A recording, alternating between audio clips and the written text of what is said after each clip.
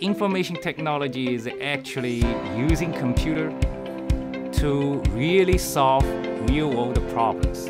Information technology is anything about computers. It is learning the computer hardware, the networking, the system administration. There's always something different to do with it. There's new technologies coming out. Well, IT is always growing, so for me it means job security, a future for my family. I really like the hands-on labs.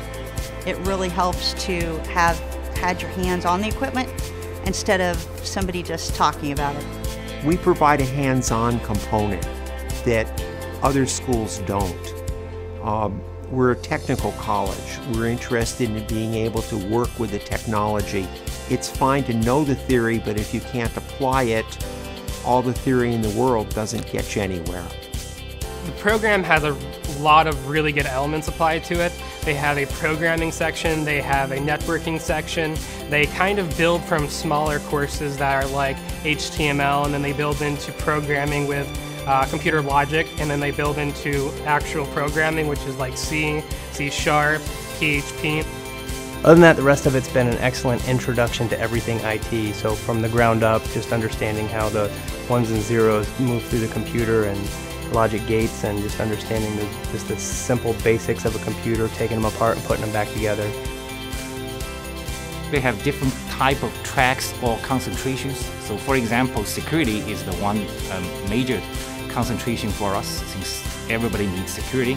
We have networking. We are very strong on networking courses.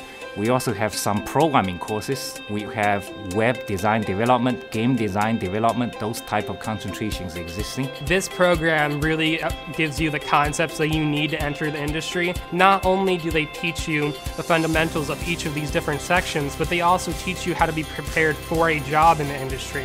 The way that the program here emphasizes communication skills, professionalism, how to write a professional email or a professional report, things like that you wouldn't think would be important to IT have been extremely important in the internship that I'm working in right now. I think the big deal for this program, and why I would recommend it to most anybody else that's coming into it, is that they have a very good job placement out of SUNY Canton. I've seen it.